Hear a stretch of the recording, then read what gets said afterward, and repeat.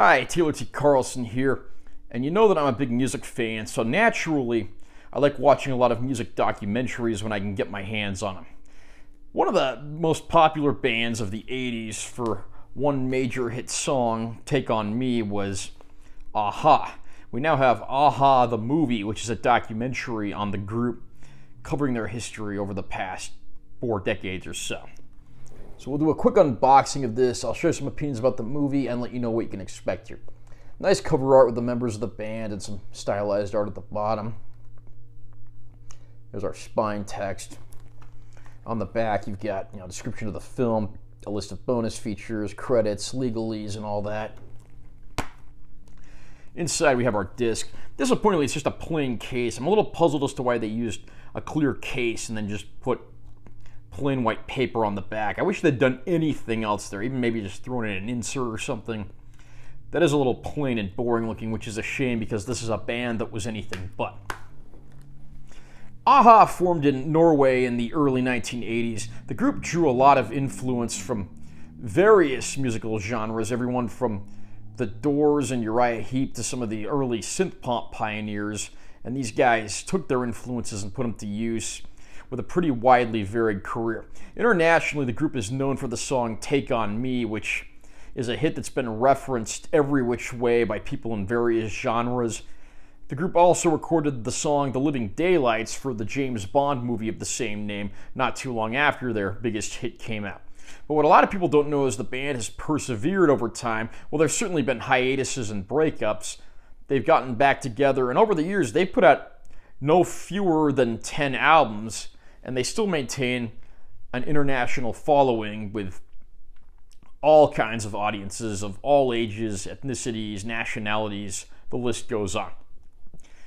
I have to confess, I really don't know that much about a-ha, but the fact of the matter is, this is a group that I really wanted to learn more about. While this is largely a no-frills documentary, it's pretty straightforward, juggling between the band's history as well as footage of them at more recent shows and appearances.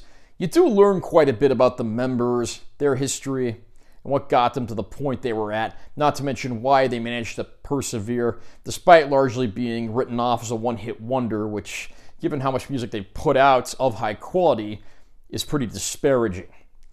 I was very impressed with what I learned here about the group, and the documentary runs right about 110 minutes, so just under 2 hours. There's a lot of new interview footage, a lot of archival footage, and if this is a group that you've ever wanted to explore and learn more about, perhaps you want to delve deeper than that one big hit single, this documentary is a great way to do that, and I can definitely recommend it on that basis. Picture quality on this Blu-ray disc is actually pretty solid. The newer filmed segments and the concerts from more recent times, as well as the newly filmed interviews, those all look very nice. Understandably, a documentary like this consists of a lot of archival footage. The archival footage is in various shape depending on what you're looking at, the quality of the source, the nature of what it is, and so forth. But overall, I think just about everything here looks pretty good. It's all watchable. Even the rougher looking archival footage isn't half bad. As far as bonus features, we get 3 deleted scenes that didn't make it into the final movie. Those add up to about 8 minutes total, so it's not a ton of content, but you at least get a little something extra, and I do appreciate that. Unfortunately, there's no other bonus features. I really wish they would have included like some of the old music videos on here, maybe some concert footage. If we could have gotten like a complete concert, that would have been a great bonus feature. But I was a little surprised to not even see the video for Take On Me included as a bonus feature, given what an iconic part of 1980s culture that was.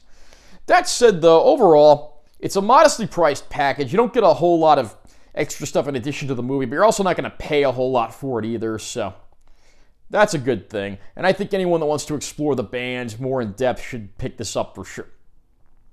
Are you an a-ha fan? What's your favorite song they've put out? Are there songs other than Take On Me and The Living Daylights that are personal favorites of yours? Comment down below and let me know what you think. Also, remember to subscribe to my channel for more context. I'm always posting new videos. And make sure you give this one a like if you found it helpful. I'm Taylor T. Carlson. See you next time.